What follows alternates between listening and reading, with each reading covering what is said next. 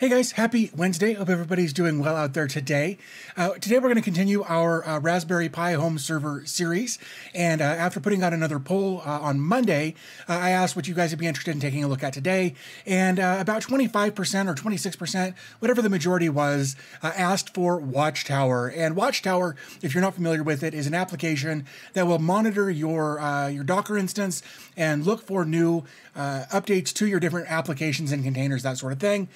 So that's what we're going to take a look at today, is how to install WatchTower, and then also do some configuration on it, just to kind of deal with some of the new things that's happened with Docker.com. So if we jump over to my desktop here, here we can see that we've got Pi-hole and Bitwarden, Nginx Proxy Manager, RPI Monitor, which we're going to touch on in just a quick second.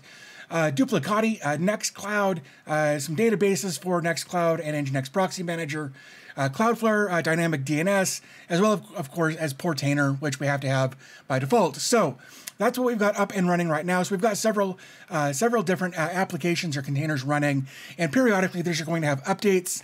And WatchTower is a great way to get notifications when those updates are available. But before we do that, I want to kind of go back just a second. Recently, somebody asked if I could show how to install an application or a container that would let us see the temperature of a Raspberry Pi. We actually did that in the very first video I guess it was the second video, third video, something. We already touched on this real quickly when we installed Docker and Portainer and did a little bit of overclocking. We actually installed RPI Monitor, and let's see, it's running on port 8888, which I've got running right here. Here we can see the version, our uptime, CPU usage, and then right here, this will change depending on the size of your screen. Let me bring that back up. So it may look a little different, again, depending on what you're doing. But basically right here at the top center, if you got this full screen, you should see the temperature of your Raspberry Pi.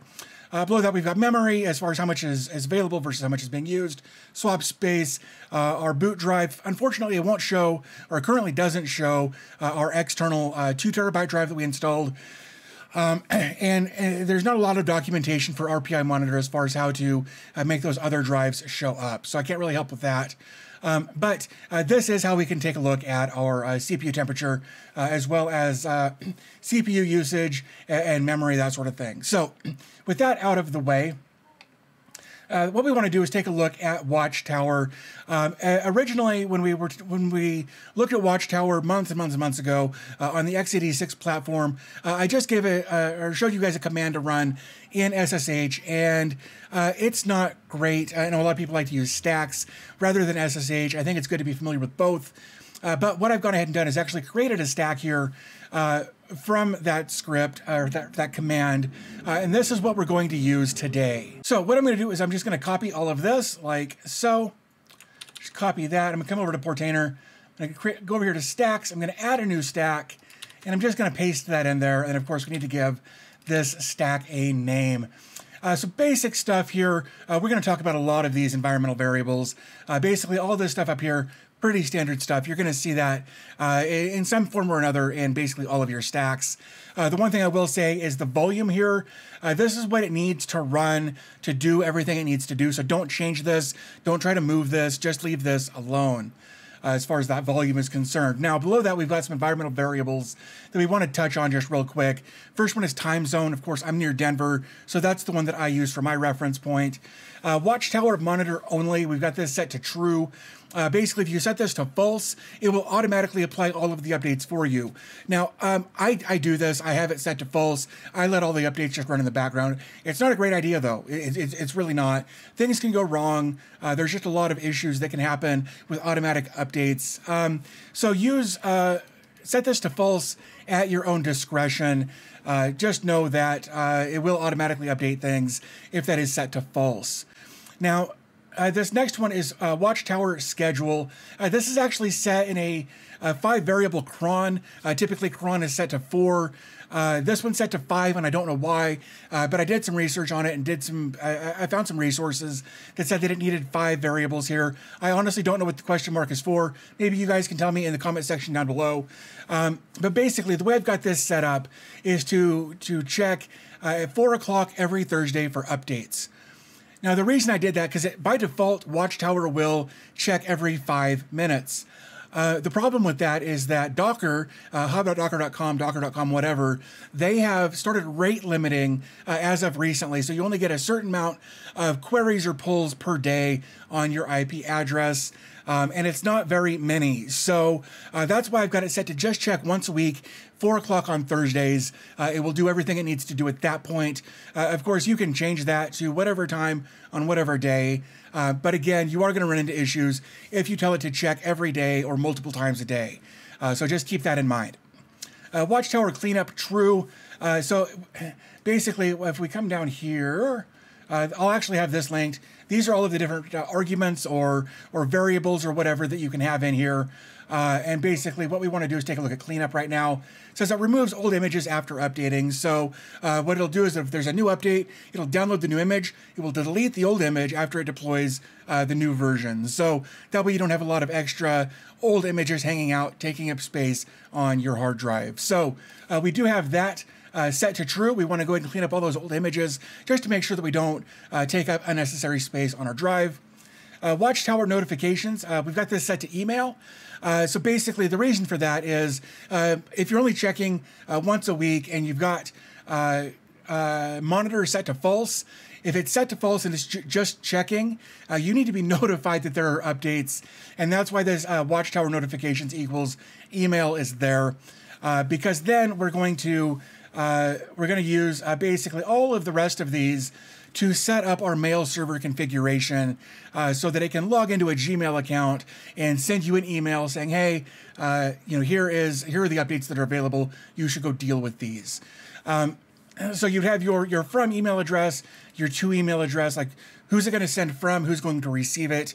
You're going to have your SMTP server. Now, this doesn't have to be Gmail, but this is just what I've got set up. You can use any SMTP email host. You'll just have to adjust, like the mail server and the email addresses, that sort of thing. So below that, we've got our server password. That's going to be the password for the username to log into the email address. Pretty standard stuff there. Your subject tag right here, that's what will show up in the email subject line. I've got it set to be Pi server container updates. Of course, you can change that to whatever you want it to be so that it makes sense to you. Below that, that's going to be our username to log in to our email account. Sometimes it's just a username. Sometimes it's an email address. It really depends on what kind of email service provider you're using. And then below that, we've got our server port. For Gmail, we're going to use port 587. Again, if you use something other than Gmail, you may have to adjust that port. But basically, that's it. That is WatchTower in a nutshell, with notifications turned on and only checking for updates once per week. And then basically what we're going to do is come down here and click on Deploy the Stack. Now, there's, I guess, one thing I should mention before we click on Deploy the Stack. If your password for your email server, is like 123, password 456, something basic like that, you can go ahead and enter this in here as it looks just like that. However, if your password looks more like this, just leave it set to password because it will throw an error because of the special characters in the password. Portainer doesn't like it. I've tried wrapping it in quotes. It doesn't seem to work. If you've got a solution for that, definitely let me know that in the comments as well. But basically, if you've got a password that looks all crazy like that with special characters and whatnot, just leave it as password, and we'll go in and fix that in just a moment. So at this point, go ahead and click on Deploy the Stack, and then we can move on to our next steps. Okay, so we've gone ahead and deployed that. Here we can see WatchTower is up and running. But if we come in to take a look at our logs, it's saying the username and password aren't accepted. And that's because my username and password is long and complicated, as yours should be. So what we're going to do is actually come back over here. We're going to go to WatchTower, and we're going to click Duplicate and Edit right here. And then we'll scroll down a little bit. We'll click on Environmental Variables.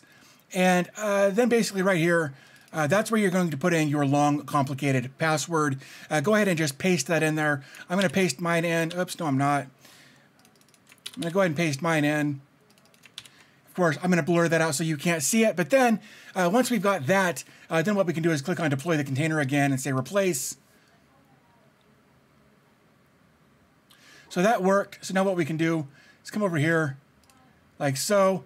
That looks good. So what I'll do in another window over here. And so basically, like if we look at the time on my computer, is 9:37 right now.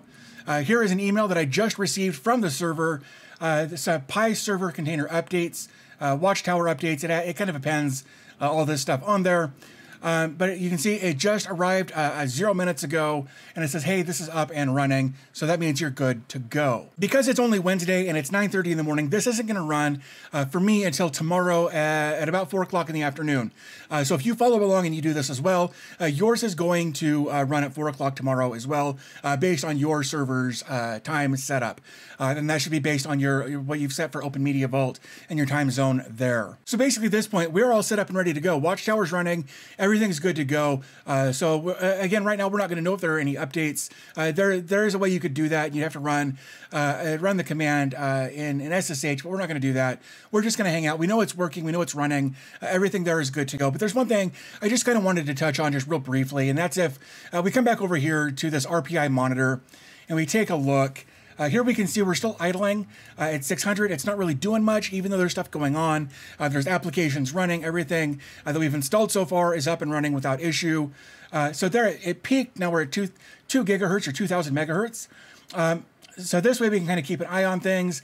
Our temperatures are low. Our memory is low. We're only using about 20% of our memory with all of this stuff going on. So I think this is a good indicator of how powerful a Raspberry Pi is for doing self-hosting, home server kind of stuff with what we've got up and running presently. Okay, so let's say you've got your WatchTower set to monitor only. You don't want it to do the automatic updates. You want to facilitate the updates for yourself. Running the updates is actually pretty easy. From my experience, I've had some people argue with me. This is what I do, and it's always worked. I've never had an issue. So this is what I'm going to show you how to do the way I do it. So let's say there is an update for Bitwarden, and you get the notification in your email. And so you go ahead and you open this up. All you've got to do in order to update it is click right here on Recreate, and then pull latest image, and then click Recreate. That's going to recreate the stack, the container, whatever you want to call it.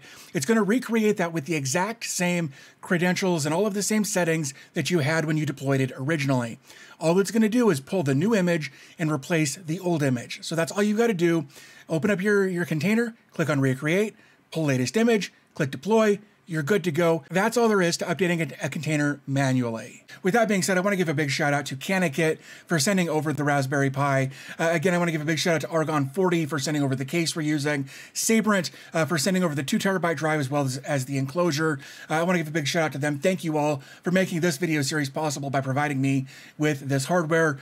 Again, I will have links to everything here in the description down below. And of course, while you're down there, there will be a couple of options on how you can support the channel, whether it's through Coffee, like a one-time tip jar, or through Patreon if you want to become a patron. I want to give a big shout out to my patrons. I see you guys are amazing. Thank you so much for helping me out month after month. I really do appreciate you. So if you guys aren't a patron, want to become a patron, there will be a link in the description down below where you can go ahead and check that out and check out the different levels of patronage that are available currently. So I think that pretty much covers everything I wanted to cover in this video. So with all that being said, I'm going to go ahead and wrap things up here. As always, thanks for your time. I always appreciate your support, and I'll talk to you in the next video.